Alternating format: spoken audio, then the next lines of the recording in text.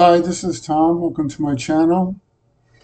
I'm continuing a series of videos on narcissism, and I'm going to start out by reading a description of narcissists. Narcissists, those with narcissistic personality disorder, have core beliefs which include viewing themselves as special or unique, mistreated and misunderstood by others. More entitled than others, and never at fault or blamed for anything. Because the world is constantly bombarding them with evidence to the contrary, they are subject to high levels of stress due to cognitive dissonance. Now, not only are they subject to very high levels of stress, but they cause very high levels of stress due to cognitive dissonance. That's what I'm going to be talking about today. And before I start, I want to mention this is my name, Tom Ewald. And if you put this in Google, you put my name in Quora in Google, it will take you to this link here. So this is my name, Tom Ewald, E-W-A-L-L. E-W-E-L-L is an actor. So this is E-W-A-L-L. Quora, it'll pull up this link. And then if you go to this link, it'll take you to Quora.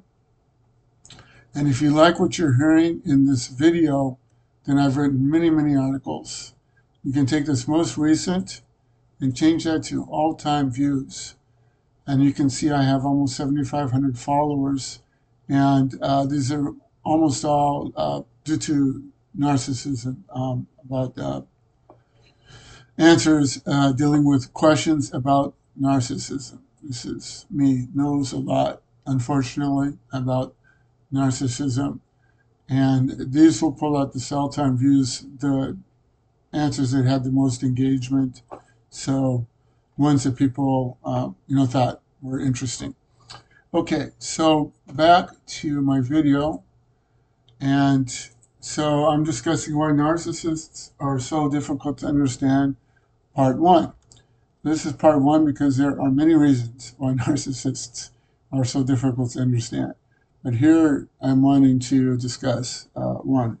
And to start off, I'll give an analogy, which I thought was brilliant. And I wish I could remember where I heard this to find it. But here's the analogy. So say you're a prisoner of war and your enemy is torturing you. They're slapping you in the face and they're saying, you're crap, you're garbage, and and they're slapping you in the face. All right, that's scenario one. Okay, scenario two is, let's say another captor is slapping you in the face. Perhaps they're like an attractive woman. If you're a man, okay, slaps you in the face and they says, "I love you." Slaps you in the face and says, "I'm doing this for your own good." Slaps you in the face and says, "I care about you." So the first scenario would not produce cognitive dissonance like the second one would. Because in the first one, it's easy to understand what's happening. You've been captured by an enemy. They don't like you. And you're at war on them and they're treating you really badly. So it's painful, but it's pain that you can understand. In the second scenario, there's pain that's hard to understand. There's gaslighting involved. It's a brainwashing technique. It's messing with your mind. So that's an analogy of what happens with narcissists. Because narcissists will do cruel things, very, very cruel things, very unkind things. But they won't give off a vibe that they're upset at you at all. And that causes a lot of cognitive dissonance. Now, sometimes they'll, be cruel, unkind, because they're angry at you. That's not the cognitive dissonance scenario. The cognitive dissonance scenario is when they do something cruel or unkind and there's no vibe that they're angry at you. And it's difficult to understand because you, in their situation, would be unable to do what they did unless you were angry at the person that was on the receiving end of the behavior. So how do we understand this? How do we explain this? Well, there's a couple of parts to this.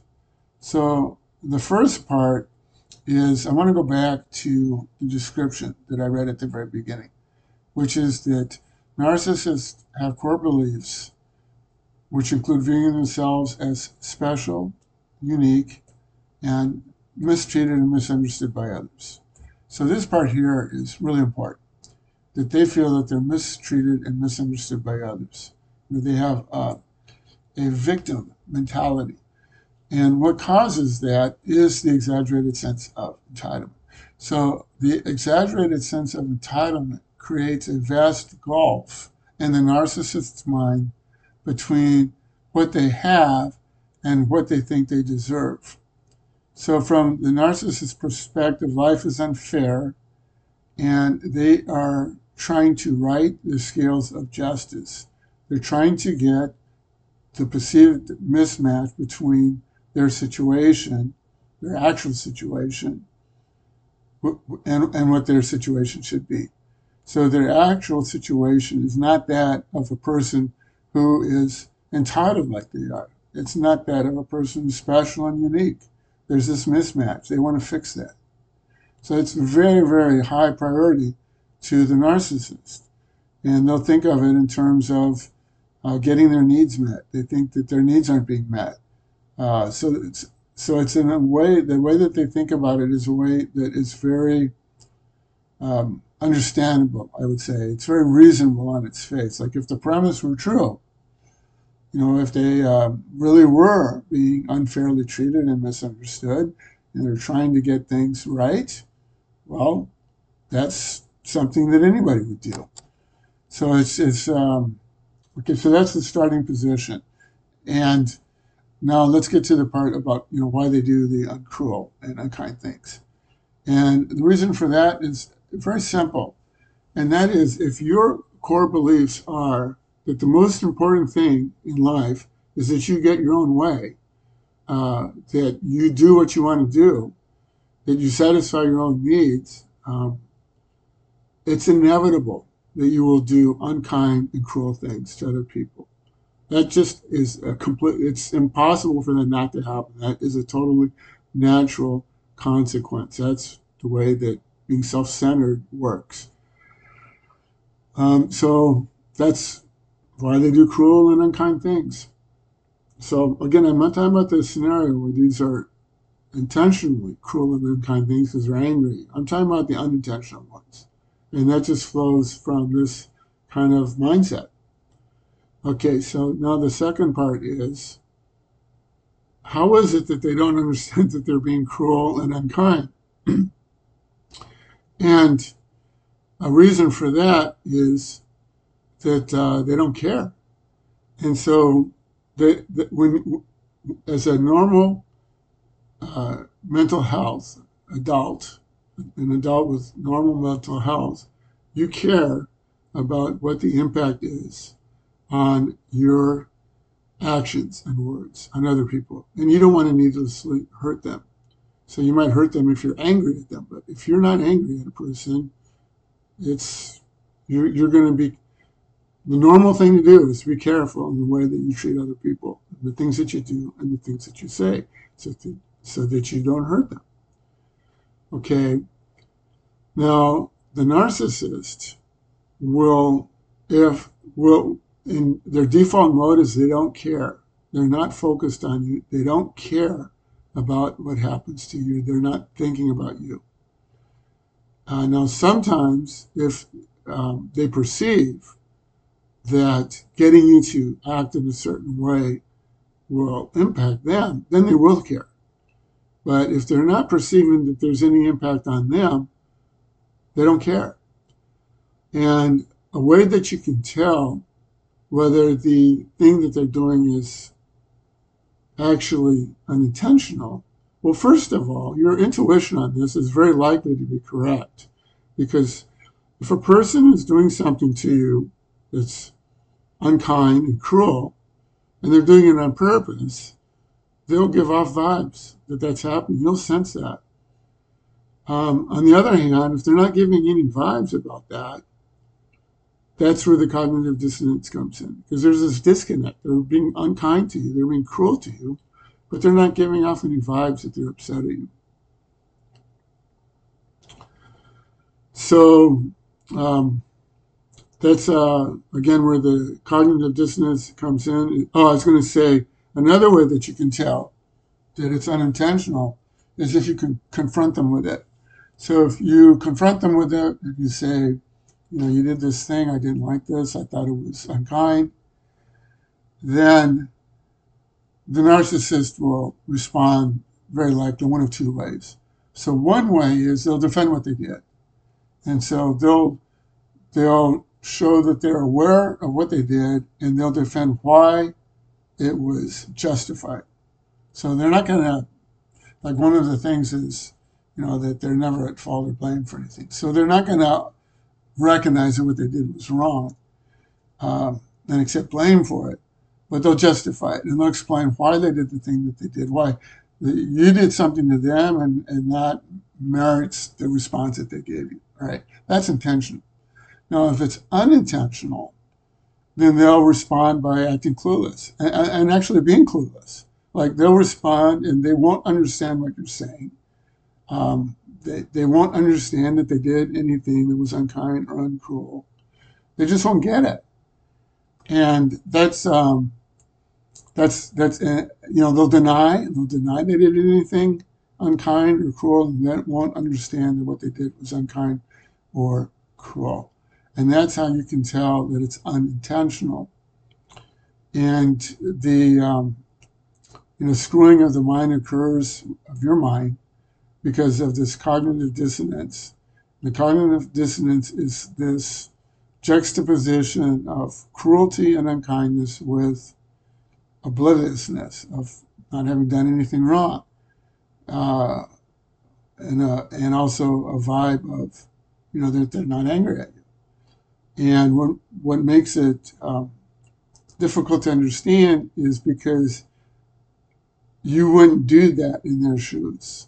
They're acting differently than you, that you wouldn't be unkind or cruel the way that they were, unless there was a reason for it, like you're upset at the person, angry at the person. And that's because you have an awareness of how your actions and words impact other people. That's the default setting. You're always aware of that. You don't have to think about it to be aware of it. But that's not the default setting of the narcissist. The default setting of the narcissist is they're oblivious to what their actions are, and they have another setting, which is where they can be manipulative, and then when they're in that setting, then they're trying to get a certain response.